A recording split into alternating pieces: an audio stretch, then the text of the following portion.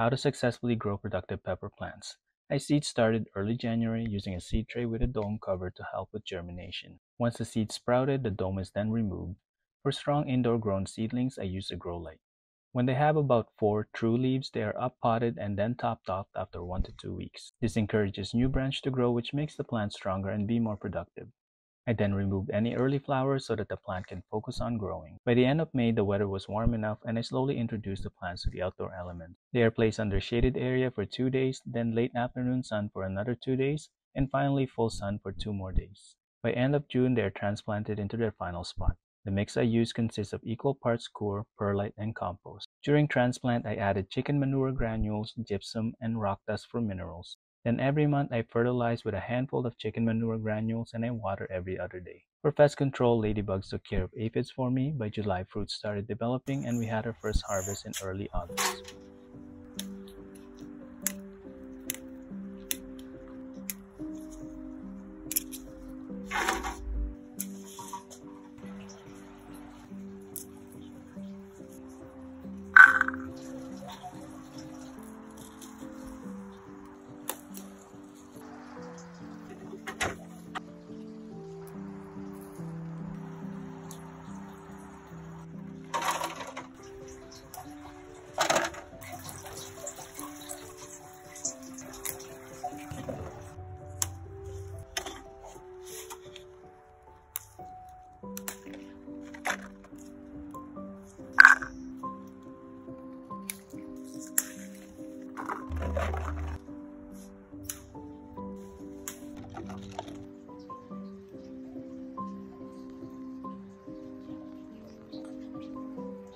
Here's how you can save pepper seeds and avoid cross-pollination. It doesn't matter how close the plants are together, you can do this by isolating flowers. First thing you want to do is choose a branch with several buds of flowers that are close. Then using a fine mesh, cover it until the flower starts to open. And when they do, you can hand pollinate by gently running your finger underneath the flowers. Peppers and tomatoes are easy to pollinate because both female and male parts contain in a single flower. So all it takes is a little movement for the pollen to get into the right place. You can also do this to your tomato plant and avoid cross-pollination when saving seeds. When the fruit starts to form, you can remove the net and use a string as a marking. Wait for the fruit to completely ripen before saving seed. And when it comes to peppers, seed saving is a lot easier. All you need to do is remove the seeds, but make sure to wear gloves when you're handling hot peppers. Let the seeds dry for 2 to 3 days at room temperature. You can then store it in an envelope in a dry, cool location.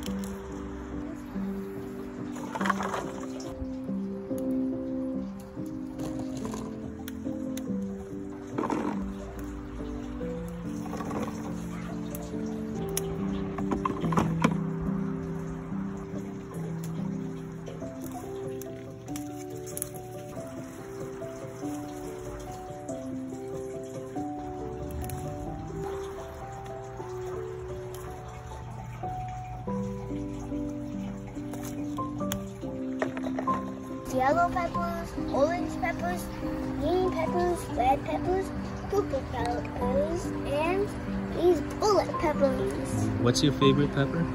None. None? I don't like peppers.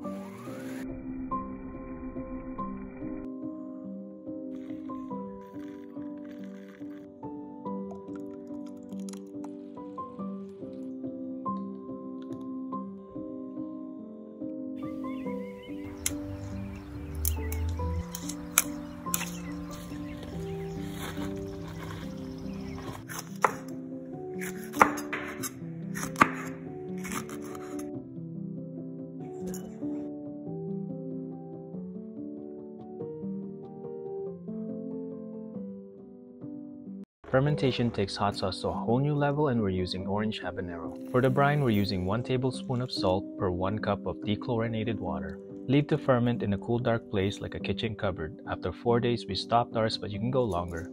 Strain and save the liquid, we'll use a little bit for later. I really wanted to play around with the flavors, so I'm adding crispy fried garlic and roasted tomatoes that we preserved earlier. Then I added a little bit of garlic oil, add a small amount of brine liquid, and a half a cup sugarcane vinegar. After blending it all together, this one came out really nice. I like the flavor, I like the heat. My son also made me a personal hot sauce label, and I love this even more.